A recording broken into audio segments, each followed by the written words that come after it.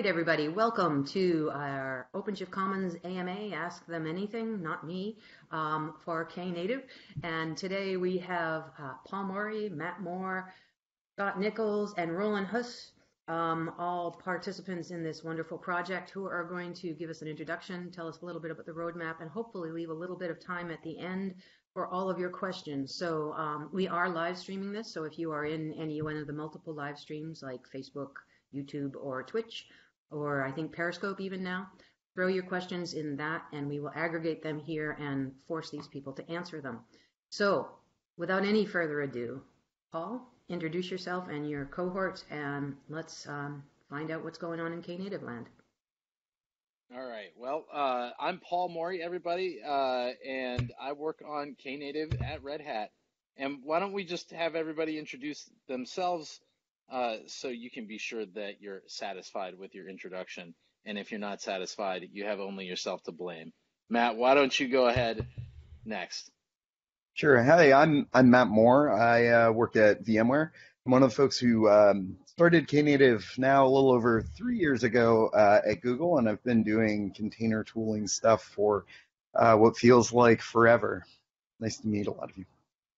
I'm going to toss the hot potato to Roland. Yeah, hello. My name is Roland Huss. I'm working on Knative, I think, now for 2 years, and I'm mostly involved in the Knative client project. And I'm there the working group lead, and yeah, I'm doing all things client here. Yeah, that's me. Now, Scott, up to you. Hey, howdy. I'm Scott Nichols. I work on Knative at Red Hat, formerly Google. I work on the eventing side, mostly focused around source creation. So that's how events get into the cluster and make interesting things that you can do with events. And I also contribute to the Cloud Events CNCF project. Scott, if I can just correct you, it's news to me if you work at Red Hat. I think you meant to say VMware. I thought I said, well, shoot. Right. Okay, well, yes, sorry, Red Hat. What? No, VMware. Woof. Yeah. Roland's freaking me out. Oh, you know what it is? It's this Red Hat logo down at the bottom here. Anyway, moving on. More show. Moving on. Knative.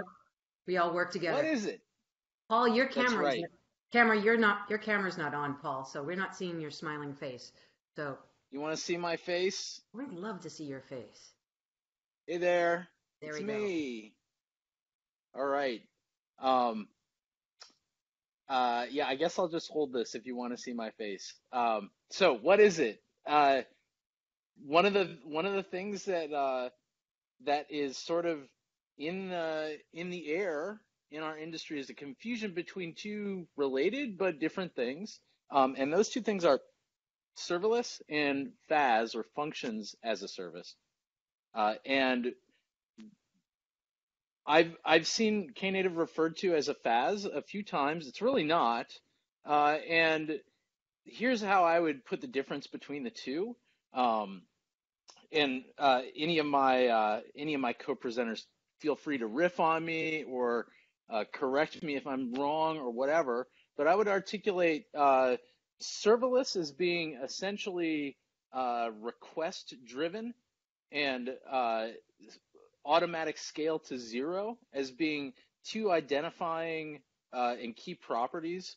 So when we think about what FAS is, it's usually a lot more than serverless. I think, to me personally, my own opinion, FAS implies serverless, but serverless doesn't necessarily imply FAS. So when we talk about Knative, we're going to be focused on serverless elements, and we're not going to be focused as much on those experiential elements that are the difference, to me personally, between serverless and FAS, where FAS is something more than serverless.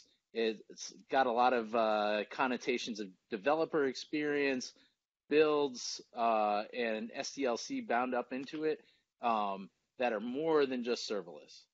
So let's talk a little bit more as I'm double fisting these devices, since I've got my phone and my laptop. I'll see if I can operate them both correctly.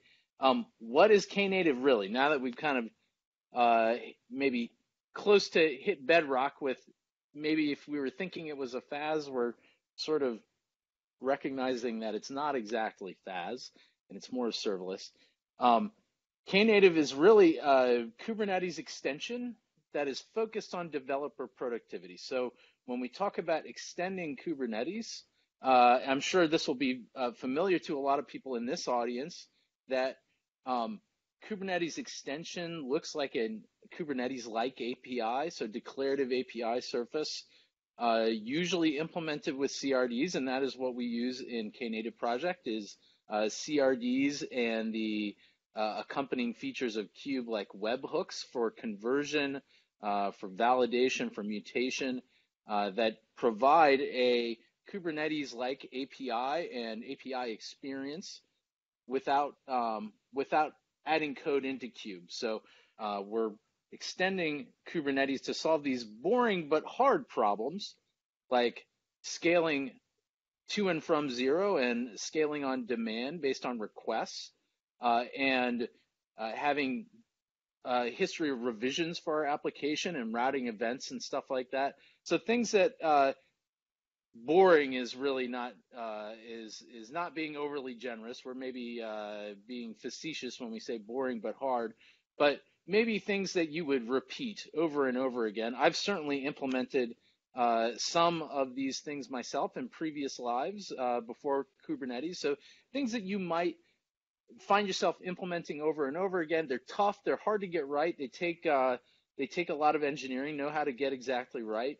And in my own personal impression, that's sort of the value proposition of Knative, is that we're doing a lot of these things that you would have to worry about yourself because Kubernetes doesn't already do them, and giving you the tools to kind of really just focus on your business logic and what you want your application or the system that you're building to do.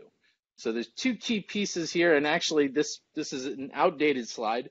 And Roland, I'm just going to apologize to you and the folks that work on the client because I've left off the client, but the two key functional pieces that we're going to talk about today, and we're also going to talk about the client, are serving, which is about the like scale to and from zero, scale up to N on demand, history of immutable application revisions that we can split traffic between for any number of different reasons that we want to do that, and eventing, which is about connecting in a loosely coupled and late binding way event producers and consumers. I don't want to say too much more about either of these so that I don't steal the very impressive bolts of thunder that my co-presenters have for us today. But that's those will be two of the main focuses, and then we're also going to hear about the client, and those are the high notes. So co-presenters, do you want to just add anything here before we move on, or is that sufficient for you? I think you nailed it, Paul. Yeah, Nailed totally. it. 2021, off to a good start. Nailed one thing already. Let's move on to a little history lesson. So, Matt, why don't you do the first couple bullets here, because Matt is one of the founders of Knative project. Sure. This is there's always a lot going on, but this is sort of a highlight reel of some of the sort of major events throughout the course of the project. So back in sort of fall of 2017, we started some of the really early prototyping of what Paul described, trying to sort of look at what higher level abstraction on top of Kubernetes for developer productivity, serverless, fast style thing would look like. It launched publicly. We tons of folks joined in. Red Hat joined in. Pivotal joined in. Lots and lots of folks were discussing it, and it launched publicly in July of 2018. And a lot's happened since then. So at the time, we also had another area called Knative Build, which was intended to help solve the sort of source-oriented nature that people sort of traditionally think of as being a key part of sort of fast workloads. In March of 2019, that spun out as its own project, which you may know now as Tekton. Other major milestones. The Serving API had their V1 revision in September of 2019. And one of the big things that's been sort of a recurring theme laced through some of the more technically oriented things in here has been the topic of sort of governance. And Paul's been, one of the big advocates of this on steering. In May of last year, we had our first TOC elections. Marcus, Nia, and Grant joined the TOC, and we now have a sort of vendor-neutral representation. No one company has more than 2 of the 5 seats on the Technical Oversight Committee, which was a really interesting milestone in the sort of open aspects of Knative as a project. Shortly thereafter, in summer of 2020, the eventing API went V1. In November of, this past year, we had our first steering elections where Paul won one of the elected seats, and Bila, I guess, who was one of the other folks who started the project a few years ago, won the other elected seat. So we now have both a steering committee and a technical oversight committee where no single vendor, has all the say, right? It's very exciting times for the project. Yeah, one thing that I'll just add is that when Matt talks about the technical oversight committee and steering committee, is that in addition to the vendor neutrality element that Matt described, the folks on those committees are serving as individuals, not as employees of their vendors. So in the sense that it's vendor neutral, in the sense that we can't have more than 2 people employed by the same vendor, those folks that are in the committees are not acting on behalf of their vendor. They're serving as individuals, which I think is an important point to mention. Thanks for the history lesson, Matt. Anybody else want to get? Oh, critical sorry, go ahead. Detail that I'm already taking for granted. Yes. Anybody else? Any of my co-presenters want to add anything to this slide? Excellent. Okay. All right. So we got the first meme of this presentation, cloud events. I had a couple different variations of this meme. One of them is the one that you see. The other one said cloud events. I wanted to put Scotty's face on it, but I didn't have enough time. And I think Dan Pop generously offered to do it, and then I forgot about it. So this is what you get. We'll maybe make one that's even more funny, but wanted to say a few words about cloud events. I'm not sure how high the name recognition is for the Cloud Events project, but the Cloud Event format is a vendor independent standard for event metadata that is actually a CNCF project. Scott, in particular, I think from the group of co-presenters that I had today, is very active in the cloud events space. So, Scott, you might want to add stuff to what I say after I'm done. But the reason that I mention cloud events is that when we talk about things being event activated and event driven in Knative, and in particular eventing, there's probably a fairly obvious connection there with eventing.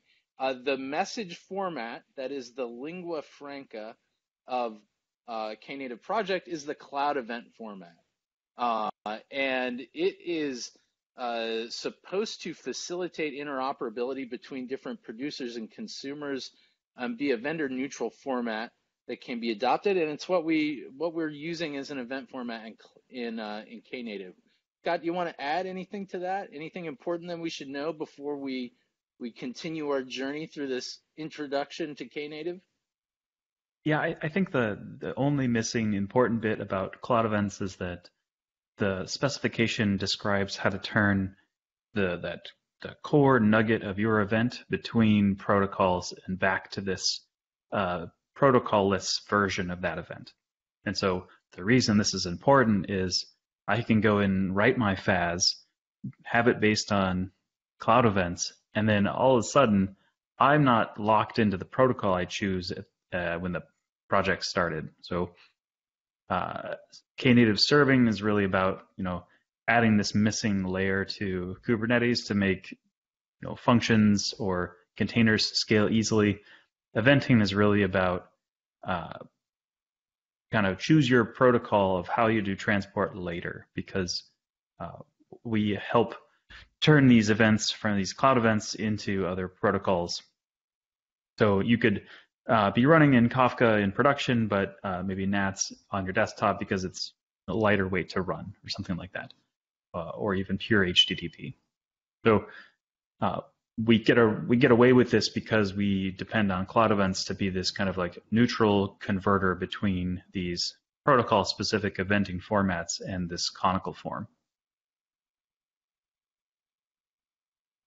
All right. Well, let's talk about let's do a little bit more in depth on serving, so we can learn a little bit more about how that scaling works.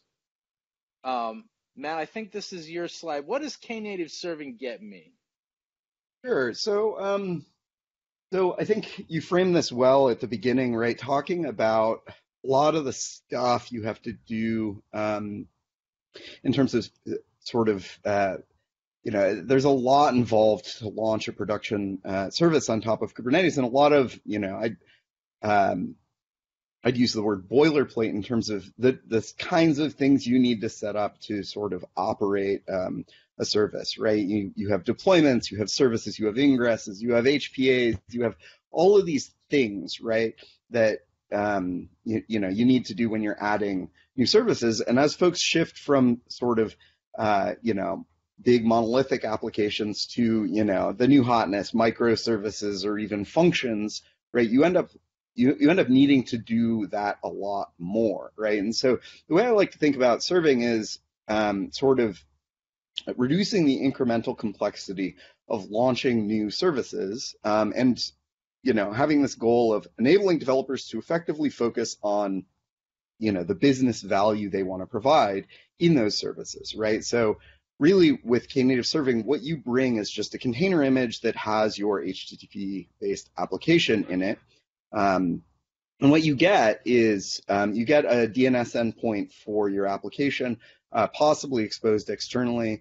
If you've configured automatic TLS, these will be TLS terminated endpoints without you developers having to do anything. As Paul mentioned earlier, as you create changes in your application, each version of your application is stamped out as what we call a revision over time.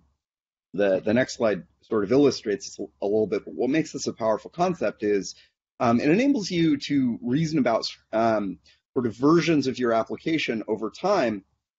And this is most useful when you want to, say, Canary sending some traffic to a new version of your application, or all of the traffic to a new version, and roll forwards and backwards in time, depending on your production needs.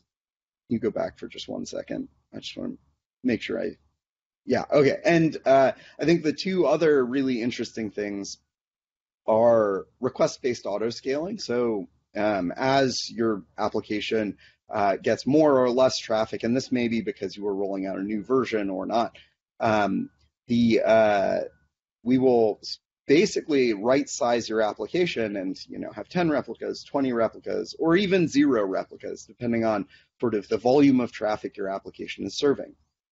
The last thing that we do that I think is really interesting to call out, and this is to enable those sort of fast style use cases, or what folks think of when they think of fast, right?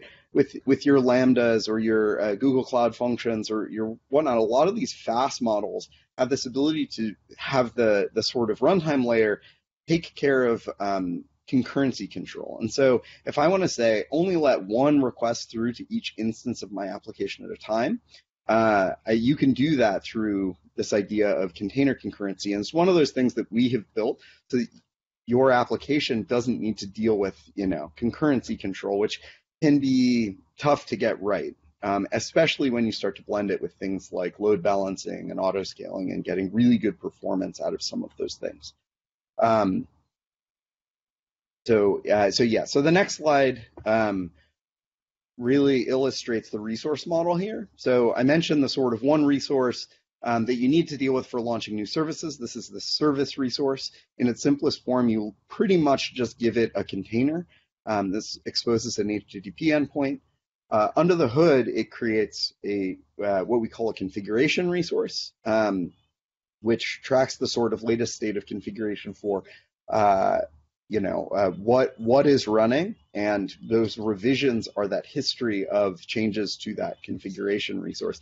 I like to make the analogy of revisions are sort of like Git commits, and configurations are sort of like the floating head of your Git branch. And so, as you make changes to your branch, new commits happen, but the old commits are always there. And so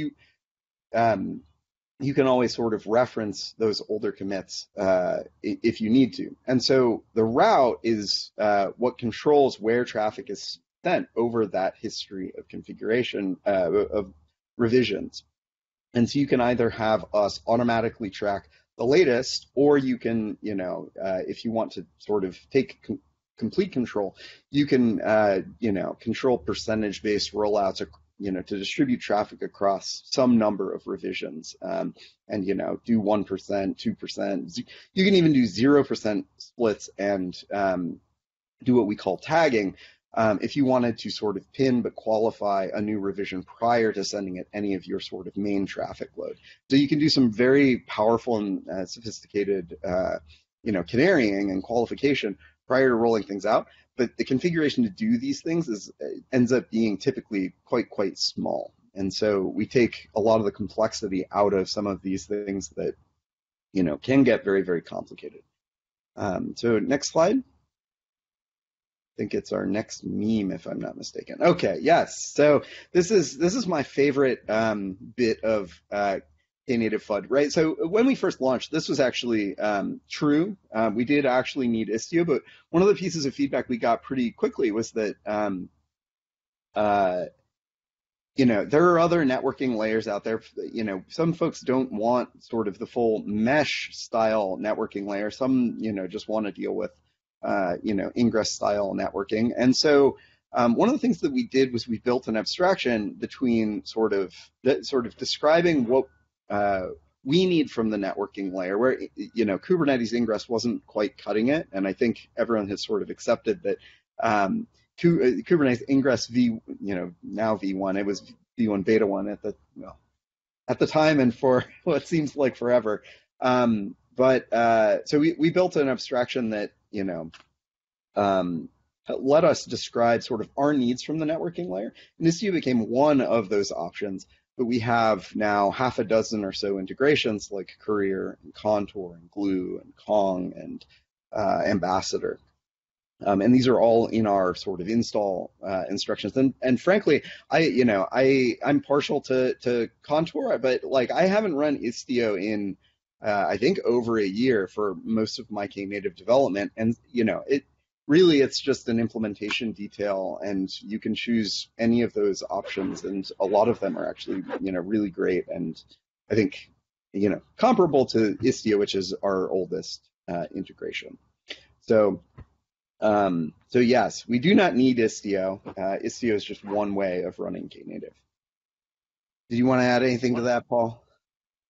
The thing that I wanted to add before we move on is just that, and I don't think we touched on this, but it's important.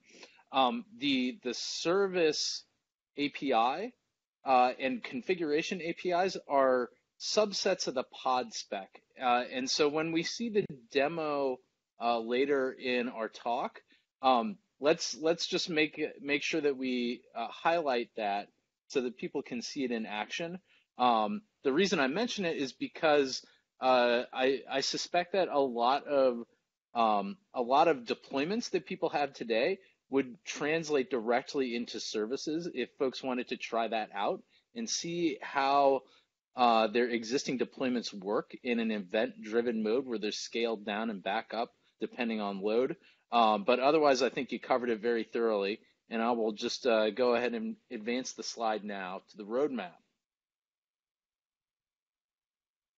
Okay, so this is a sort of taste of some of the things we're working on. Excuse me, sorry, I had a tickle in my throat. So see, these are some of the things that we have sort of cooking in various stages of development. One of them is domain mapping, the idea of being able to assign sort of a vanity URL to your Knative services, so you don't have that foo.bar.example.com. You can have like, myawesomeblog.mattmoore.io, and assign proper DNS names with now TLS termination in front of your Knative services.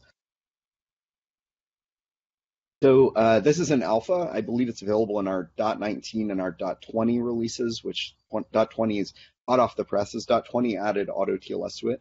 This is an alpha API. So if folks want to give feedback on this, we would really appreciate it. It is magic, by the way. It's one of the coolest features that Knative shipped in a long time. I am so excited about it. Basically, what it results in is TLS terminated pet project domains across your cluster. It's amazing. Yes, finally something to do with all those domains you've been buying.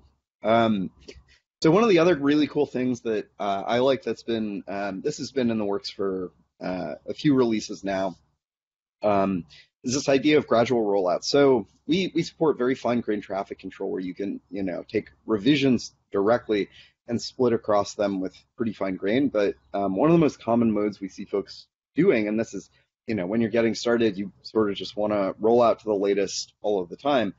But depending on how much traffic you're getting, if we just shift things over in one big swoop, our ability to scale from 0 to, huge number might be, limited by factors at the Kubernetes layer. And so,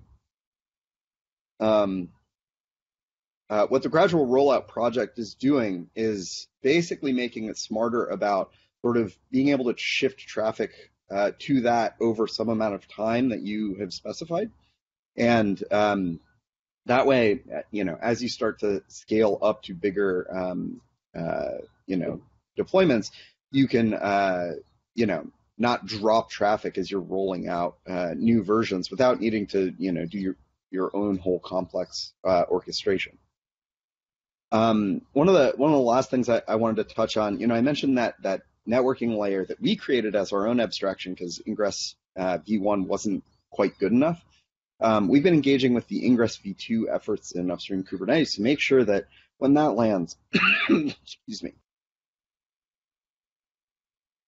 when that lands, it does meet our needs and we can retire that abstraction and leverage, just raw Kubernetes to do a lot of what we want. And then two aspects that we will be sort of pushing on forever are scaling in every dimension you can imagine, as well as request latency. So I will hand things, I think, back over to Paul. I think that's my line. we got a couple questions about serving in the chat here. The first one is from Dan. Can this integrate with Helm for deploying Helm charts, rolling back charts, or does it replace it? So I just want to make sure I understand. So I think the question is, can I use Helm to roll out Knative services? Is that the gist of it? I kind of had a different reading of that, but I think the question that you read out of it is an important one to answer. Sorry, can you guys hear me? Take that one first. Yes, go ahead. So yeah, I mean that is an alternative reading, and that's fine. I'd like an answer to that as well. But it was more. I saw you talking about the way that you've got this idea of a canary, a rollout, and a rollback, and we've been expecting to use Helm to do that, and I'm just wondering, is this an alternative, or because we've committed quite a bit to model our applications to be deployed as Helm charts, and I just wondered, does this integrate with it, or does this replace it as a mechanism for rolling and upgrading between versions of services? So that's a good question. So I don't think we do anything specifically to integrate Helm sort of more deeply than what you can do with Helm in our YAML, and you should be able to use Knative, Helm to roll out Knative services in much the way you can roll out, other resources. But I think we haven't done anything to sort of integrate with Helm more deeply with respect to, awareness of its revision model. But there's, I think, in principle, nothing stopping you from leveraging Helm to manipulate Knative, Knative's concept of traffic control. So one of the things we did introduce is we have this more sort of sophisticated way of sort of doing fine-grained control where you can, rather than just having us generate names for each new revision, you can bring your own name for the revisions, which allows you to sort of predictably stamp out new names for revisions, which you can then use in traffic control. And so that allows you to do, I think it allows you to do more like what you were describing, but there's no deep integration if that's the question. And so would you expect to deploy different revisions to different namespaces, or would multiple revisions be deployed to the same namespace, typically, as a best practice kind of thing? So today, all revisions need to live in the same namespace, and most of the resource model within serving expects things to live within, a single namespace. And to some extent, it's designed so that if you're leveraging namespace as your tenancy model, you should be able to hand users credentials to manipulate Knative serving resources within that namespace, and they should be able to operate productively, if that makes sense. Okay, great. Thanks for your time. There's one other question that I'll call out for now. It's not the only question in there, but it's the one that's closest to serving. And the question is,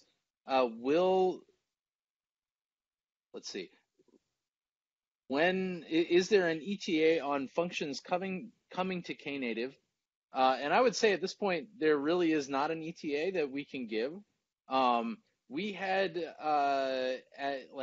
in our community, we had maybe a couple times the subject has come up, but we so far haven't, and I think there's a very great interest in having a concept of functions that is on top of Knative, that's community based, but we so far haven't been able to agree, I don't think, on an approach. So I can't really give an ETA now. It's definitely on our radar, and I appreciate the question being asked. I think what would be great from if the person who asked the question is very interested in it, I'd love to get a note about that to the Knative dev or Knative users mailing list. They're Knative-dev and Knative-users, and it's homed in Google Groups. I'd love to get some surfacing of that in there. I will definitely surface that it came up, but so far we can't really give an ETA on it. And I think in the interest of time, it's probably best to advance the slide now, and I think that will be eventing. So Scott, why don't you take this section as the eventing rep on our little call? Thanks, Paul. Okay, so what does a Knative eventing get me? It's a good question.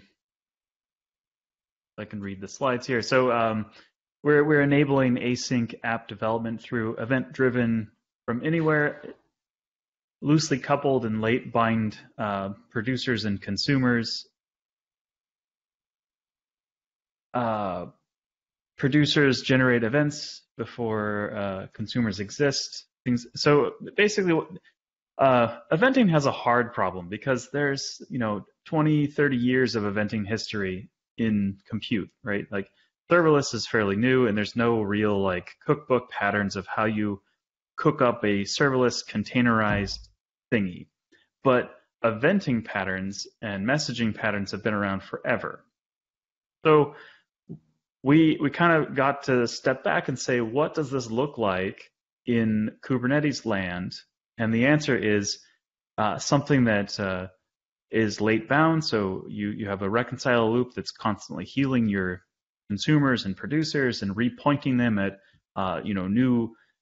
my consumer moves to a new clustered URL or a new cluster or resolves to a new address or it gets deleted and recreated somewhere else. And that being able to heal the cluster's eventing mesh is something that we really focused on around in eventing. One thing the slides don't really say is eventing's really broken up into a few different big major chunks. We started out with messaging. We have a messaging API group, and it kind of it puts a thin abstraction on top of like pub/sub components. Turns out that's really hard to build with because it's very imperative on how you would assemble your cluster. So we came up with a second model that sits on top of that can leverage it, but it doesn't have to. We call eventing, and eventing is more like actually. Can we go to the next slide? Can we kind of show? Eventing brought in this thing called the broker. You can think of this as like the ecosystem of, or the mesh of all the events that are flowing through your eventing system. And you pluck events out of that mesh using a trigger. Trigger points to a broker, has a filter. You could consider it like a query. Once that query matches, that event gets copied out of the broker and delivered to a subscriber. And we have a bunch of magic here to let this be discoverable and late bound and self-healing and things like that. Now, one thing that I'll just mention here is that the targetable doesn't have to be a Knative service, right, Scott? Yeah. Okay. So as we were developing eventing components, we kind of had this idea. I think Ville and I were talking to Matt, and we hit upon this idea that, well, potentially Knative serving, we don't want those components to be coupled, right? So eventing knows nothing about serving. It's independent, but they do share some common interfaces that we call duck types. But basically, the trigger can point to this duck type that we call addressable, which basically says in your status, you have this place that you'll expose your URL you would like to be invoked on, right? So any CRD could actually implement this, and a lot of the eventing components implement this contract. Serving implements this contract. You could write a CRD that implements this contract and have it just kind of wire up and play. Or the trigger takes a URL too, which could be in cluster or external to the cluster. So yeah, this Knative eventing is completely decoupled from serving, but it works really well with serving. All right, ready to move on to the roadmap slide? Sure. All right. So eventing's roadmap, we're working on stabilization. There's a lot of features that they work, but they could use more tests, and those tests could be a little more stable. So we're really focusing on that right now. We've got several experimental features that there's a link, but there's a bunch of experiments. So because eventing's been around and eventing and messaging have been around so long, there's a lot of ideas around where should we go and what should we do. Eventing doesn't really want to have to take an opinion there. We're trying to enable all of the A* patterns that you could invent and implement using this thing. So where serving brings you really easy Kubernetes scale to zero containers, eventing enables this really easy shim on top of other protocols to help you decouple your choices so that you could make different choices later without having to recreate your entire application, right? But that thin shim needs some more features, like maybe some smarter filtering in the triggers, or improving the reply contract. So like, how do I know in the data plane that if I'm going to invoke some subscriber, how does that subscriber understand that it can reply to the broker to re-ingress an event back in? So why would you want to do that? Well, we had this interesting thought. What if the broker allowed you to reply to events, and then those new events that you're replied with gets ingressed back into the broker, so you never have to know which broker invoked you, right? So smaller footprint, smaller, more reuse of your deployed components, things like this.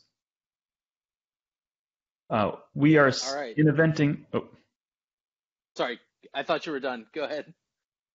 So then in the next 6 months, we're still catching up on the auto scaling of the eventing components. Still working on that. We're partnering with projects like Knative to look at, well, pull-based scale models. Maybe Knative is the way, and so like we're adding hooks and plug points and some standards on how you get your eventing components to scale with external things like Knative. We're looking at, well, so, we make kube events to understand what's going on, and we make these cloud events that are in the data plane that your application is making, but we're kind of looking at, well, maybe there's this third category kind of in the middle of what would my application say if it could make events, and then how would I route those things and react to it? So event-driven models for your application, and all of the components that enable your application is this. And Knative eventing it's kind of an implementation of the Cloud Events specification with a bunch of other opinions. One of the things that we're working on in Cloud Events is the discovery and subscription APIs, and I think you're going to see that trickle down into Knative in the next 6 months or so. All right. Well, thank you, Scott. Roland, you're up. Why don't you tell us about that Fly CLI? Yeah, sure. Yeah, the CLI actually. This is a component which opens you the door to Knative Wonderland. So if you go to the next slide, please. It's really about how you can access Knative from your CLI actually. Of course, you can do everything with resource files as well, but actually a dedicated CLI for Knative has some advantages. So you can distinguish between two mode operandi. So one is the imperative mode, so that, as you know, from kube control as well. And you can actually manage nearly, I think, all of the Knative core entities which are user-facing directly with CRUD operations. So you can create them, you can make updates, and of course list them in very details in a human consumable format. And of course you can delete them as well. So you can group them also into different areas, like we have for Knative serving, we know how to manage services. We can create managed Knative services and also revisions. And also for eventing, we have different, for every entity you have a kind of a noun, so it's always the same schema. So you have a KN, then you have the noun and then the verb, what you want to do. For the sources, actually, this is also a very important eventing component, which is kind of an adapter, which main purpose is more or less to convert custom or events from outside into a cloud event format, and which are kind of feed into the eventing infrastructure. So for that, we have also direct support for all the sources which already come directly built in with Knative eventing, But we can also manage other sources which we can leverage by using plugins. But beside this imperative management, which is very nice if you want to build up your services incrementally, it's like you say you're in the CLI, you want to add something, you want to try out something, and then finally you can also export all the stuff that you have done from the cluster into a file, and then actually also just take this file to another cluster and import it there, or create it like with kube controller, also with KN. But there's also this so-called declarative handling of Knative services, which allows you really to describe your target state that you want to have. And this has the same semantics like kube control apply, which means you have get a three-way merge with the stuff which happens in the meantime between two runs of apply, for example. So it includes the same way, and actually it even reuses the way how kube control does this merging. And also borrowed from the kube control architecture is the plugins that are similar to kube control. There's one thing which is, I think, which is an addition to the way how kube control handles plugins. So plugins in kube control are just external programs which are executed by executing it from like a comment. So it's a separated process for that. But you can also create inline plugins, so which means if your plugin is written in Golang, then you could also make a separate own build of KN and then inline that. So this is quite nice if you want to have kind of a single binary which includes a certain amount of plugins. And we are currently working also on a KN builder project, which allows you to declare the plugins that you want to include, and then just run that, and you get just one blob of binary that you can execute with all the plugins included. This, of course, only works for Golang, but the regular plugin architecture works for any language, of course. Then we also added recently GitOps support, as we call it, which means we have dedicated Tekton tasks that you can reuse in the Tekton pipelines for deploying your Knative services. And brand new, fresh from the press, is an offline generation of resource files, so you can actually operate KN against your local file system. So you do not need to have a direct connection to your cluster, but you just add an option -- target.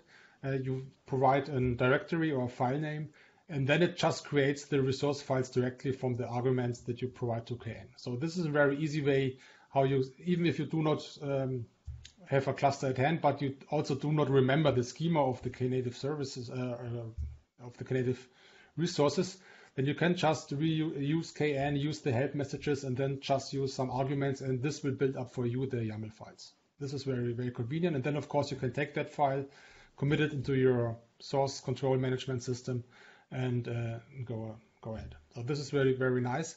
So we just have the support for KN service create, but actually we are also continuing this theme by adding it to update and to list and so on. So this is really a very nice feature which I'm pretty excited about. Yeah, this is in a nutshell is what KN can do for you. So actually, it's really everything you can do with resource files as well, but it's much more convenient in my opinion that you can use KN on the command line. You can install it easily with Brew if you're on Mac OS or on Linux. We have also Brew for Linux support. You can download it from the GitHub release pages, and they are released in the same cadence like the rest of Knative, so in the 6 weeks cadence for releasing all the Knative components. And because I just saw the question whether Knative CLI is stable, I can say that it's pretty stable. It's a little bit, for KN it's a little bit different because it supports eventing and serving. And so, for example, as there was some point in time where serving was stable, but eventing was not. And in this period, we had support for both of them, but we marked, of course, the eventing support kind of experimental. We also have other features which are marked as experimental, but otherwise KN is totally stable. It's included also in products like in OpenShift. It's already shipped with that, and you completely rely on that. Yeah. That's all right. KN in a nutshell. Yeah, go ahead. Yeah, I was gonna say, let's hear about the roadmap. And there's a question that pertains to this that I'll give you once you go through this stuff. Okay, cool. Yeah, what are the roadmaps? Actually, for the near future, we of course want to continue on all the topics that we have started. We we want to support more sources, and we also want to support arbitrary sources, so sources that are not known when KN was compiled or built. And we want to leverage metadata that are offered to us, so like CRDs, but also the Knative Discovery API, which is easier to consume for us because CRDs are a little bit hidden and typically only meant for administrators. So a regular user is not necessarily able to read CRDs. And based on this meta information, we want to support different command line arguments. So we really want to offer dynamically command line arguments that are based on the type that you are managing. So this is quite challenging, but actually this will give you a nice user experience, I'm pretty sure. Then another thing which I'm very excited about, also called Camelets. Sorry. So if you don't know Camelets, then no problem, because this is really brand new technology. It's based on Camel, which is which is an enterprise application integration platform. And the good thing about this, about Apache Camel, is that it comes with around 300 plus components that you can reuse as Knative sources, which means they can connect to external systems. And even if you don't know nothing about Apache Camel, using Camelets, you can leverage all this existing stuff directly and just use it as Knative source, for example, to connect to systems like Telegram, Salesforce, ServiceNow, whatever you want to. And Camelets will convert all these events to cloud events. And yeah, so support for that will be implemented as kind of plugins as well. And then, of course, we always are looking for new plugins in the Knative Sandbox. So Knative Sandbox is kind of a melting pot or something extension which are not really part of the Knative core directly. So it's really something where we also put different Knative plugins into. And two of them will be a log plugin, which allows you directly to print out service logs like from Stern, for example, but also another plugin like directly creating events locally on the command line and injecting it into the eventing infrastructure, which is very convenient for testing and debugging. And finally, and we are always trying to improve here, is user experience. But we are also rely on your feedback for that. So actually we know some weak points in the user experience. For example, the way how we can specify traffic splits, which you can definitely do with KN. But we feel this can be better. And yeah, so we are going to improve on this story. And so this is the roadmap which we will work on in the next 6 months, I would say. All right, thank you very much. Listening to this stuff that we're all talking about in this presentation, I'm like, this sounds pretty cool, but will it blend? So Scott, I believe you got a demo you're going to show us to establish whether or not it will blend. Here's where I will shut down the screen sharing. And Scott, go ahead and you can share your screen, and we'll come back to this deck in a moment. Okay, here we go. You need to turn it off. There we go. All right, I only got a few minutes, so I'll just use this brick and extra effort. Cool. Okay, here we go. So I've been talking to my friends over at Falco. If you don't know what Falco is, it's a thing that watches sys events that are interesting and turns them into webhooks. There's this other project called Falco Sidekick, which turns those events into some other thing. And I was like, well, you guys don't really have cloud events there. And so I helped them add it. And here's a demo of using Falco and Sidekick to do some stuff. So kubectl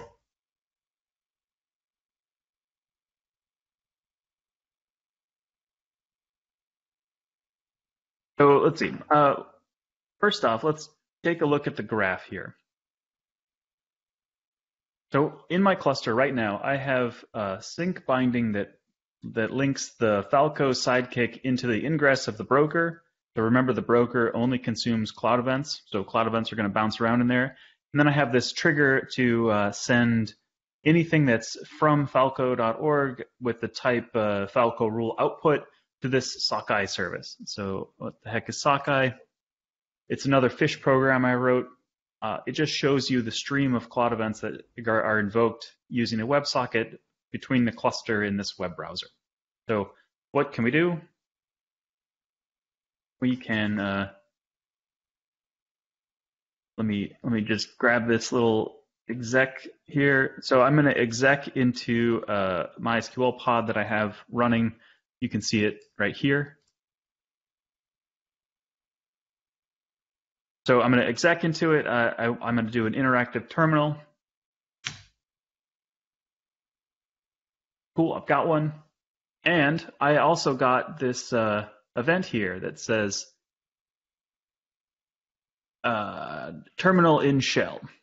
That seems like an interesting event. I don't really want people to have interactive shells on my cluster here. So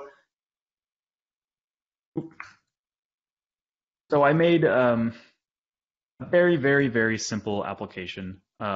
All it does is it listens for a cloud event, and it does a kubectl delete on the pod that comes in, right?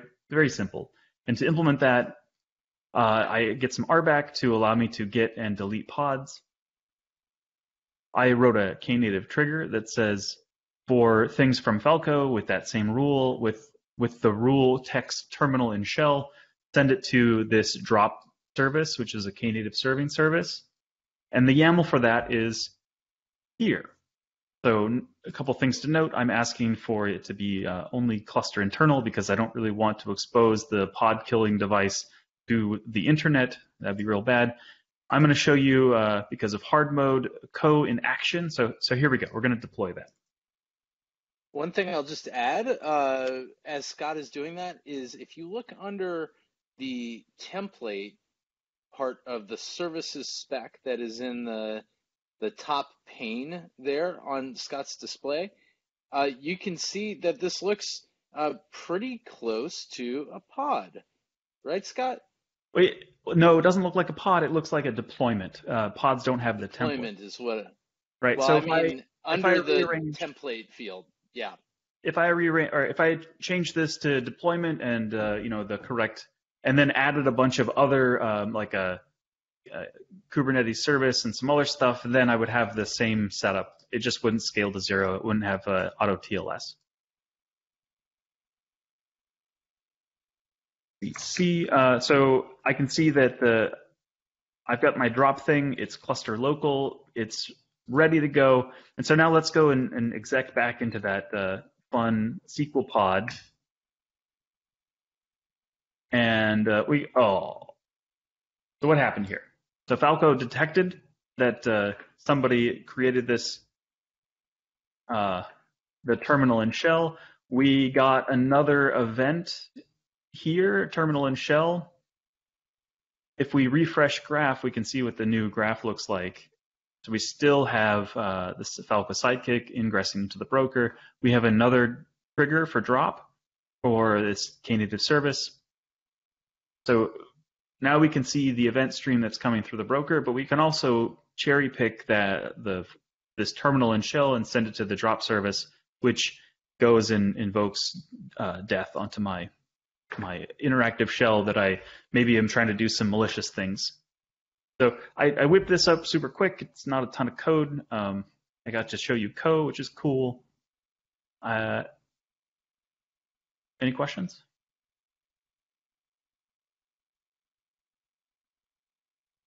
Otherwise, we'll send it back. All right, thank you very much. I'm going to share my screen again now. We'll just wrap the remaining slides of this deck up.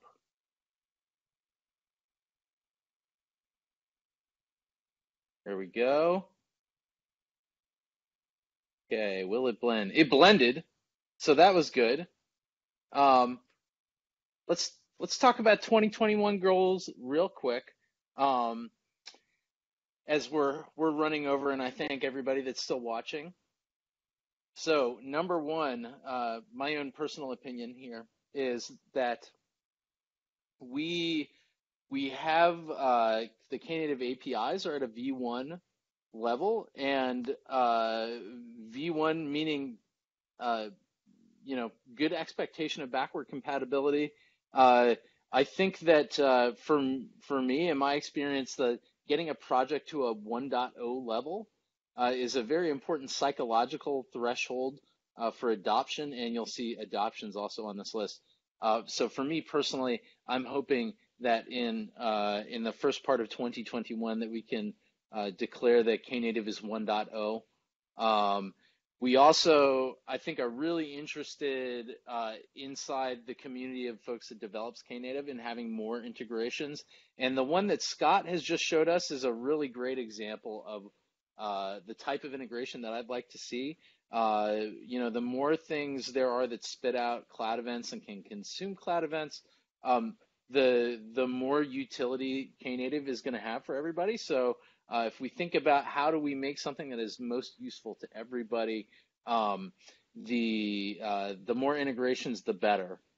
And Matt, I think you put the improved UX on here, so I'll let you speak to that. Yeah, sure. So one of the things that we've started to do is there have been a bunch of sort of user interviews where we've been talking to folks looking to get started with Knative, and rumblings that we might start a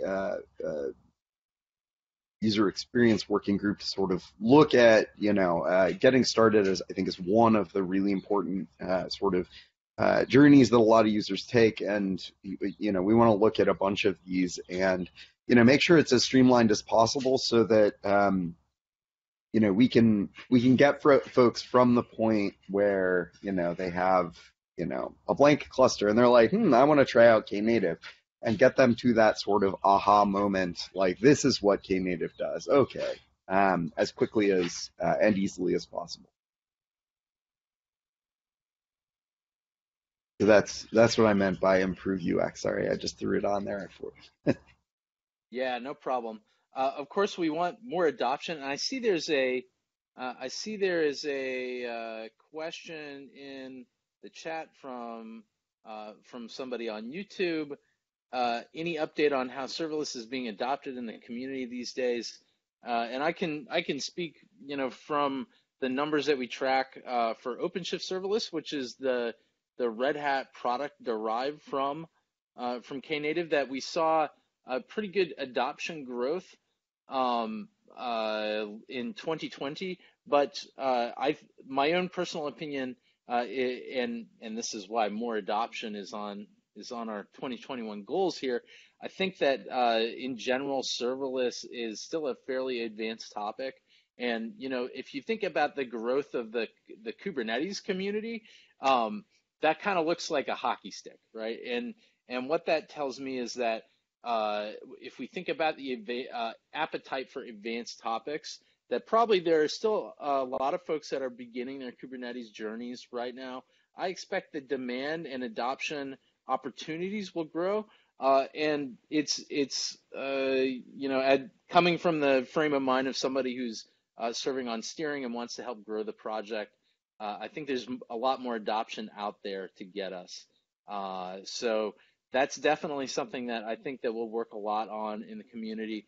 And we also really want to grow the pool of contributors. So I'll just take this opportunity to say, if you're watching and you think that this project sounds interesting to you, and it might be something that you would be interested in spending your time on, however much time you have to give, I will just say that I think we have a really great friendly community in Knative, and we're also really interested in growing the pool of contributors. So I would just say if you have any thoughts about you want to contribute, but you're not sure what you could do, maybe you're not as focused on code, I will just say that I think that there is something for everybody to contribute in open source, and I'm really interested. If you have the urge, if you have the interest, if you have the desire to contribute, but you're not sure how you could do it,